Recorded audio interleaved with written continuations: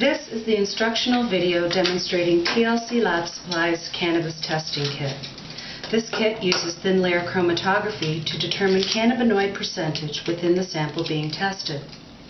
This demonstration will be a 100 milliliter hot test for THC, CBD, CBG, CBC, CBN, CBND, and THCV analysis. It is important to accurately weigh out your sample. Accurate weights equal consistent results. The first step you do is weigh out your sample of 100 milligrams of the substance you are testing, and then simply insert it into one of the extraction tubes.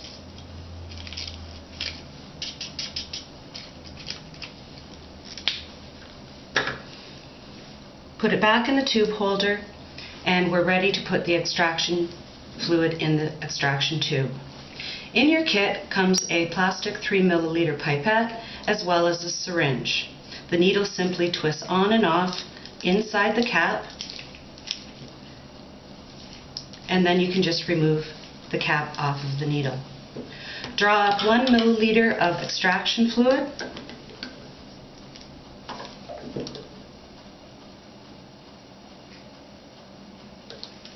and dispense it into the extraction tube.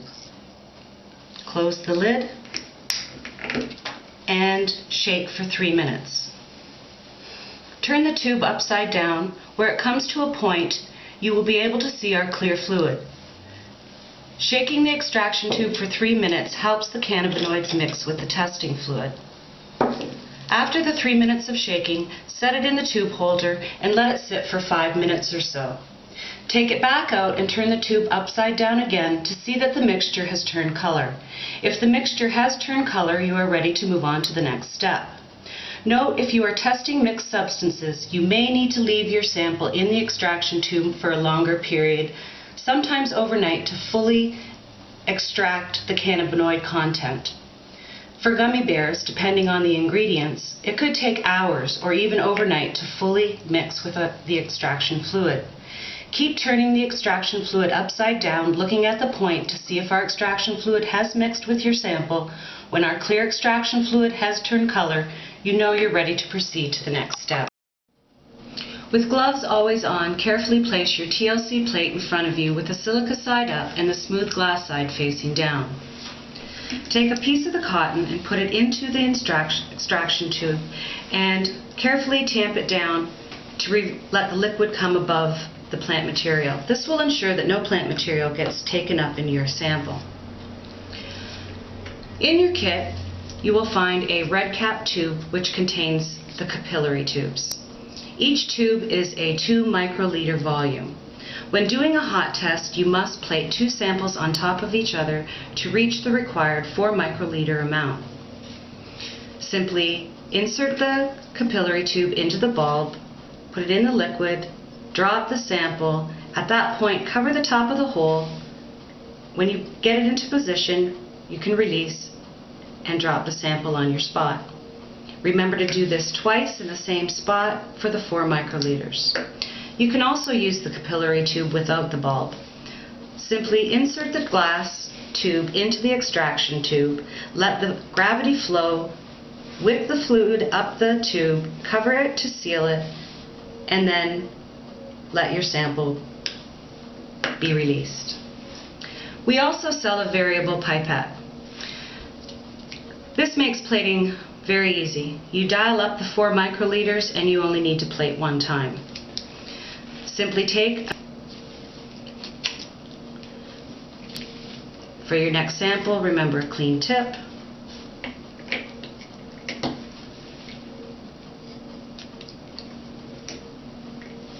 And onto your plate. Now I've plated 4 samples across here, but when you get very good at it, you can get 5 across there. Now that our sample spots are dry, we can begin the hot test. Take your plate, holding it on a slight angle, and with the supplied lighter on its lowest setting, carefully heat the plate until the circle spots turn color. You will start to see the outside of the edges and the color of the spots will darken. You must have a level surface to start the developing of the TLC plate. Take your glass mason jar, which is our developing chamber, the 3 ml pipette, and our developing fluid from the brown jar. You're going to draw up 2 milliliters of developing fluid into the pipette and just simply put it into the jar. At this point, you're going to insert the thin layer chromatography plate. Insert the plate so that the silica side is facing up and the sample spots are to the bottom. The front of the plate goes to the front of the jar and the back of the plate will rest towards the back of the jar. It is very important to not bump the table, the jar, or the plate once it's inside the developing chamber. Movement can cause adverse results. Put the lid back on and let the plate develop. While the plate is developing, we can go ahead and make up our dye powder in our sprayer. Take the little dye powder bottle, give it a couple shakes to make sure all the powder's at the bottom after transportation. Lift the little lever to reveal the little scoop and undo the top.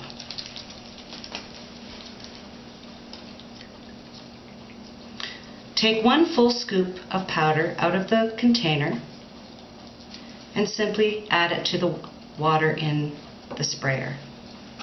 You will want to carefully wipe off your scoop so that no residue is left to fall anywhere. Now that our plate is completely saturated to the top, we can carefully remove it from the developing chamber. Carefully take it out and lay it flat on top of the jar, which is on a level surface, and let it dry approximately 2 to 3 minutes. Once the spots are dry on the plate, take the plate and put it in your spray booth, spot side to the bottom.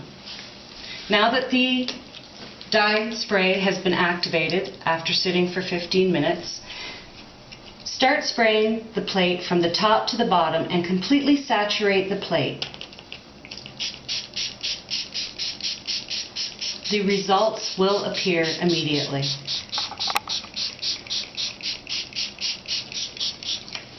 Use all of the dye.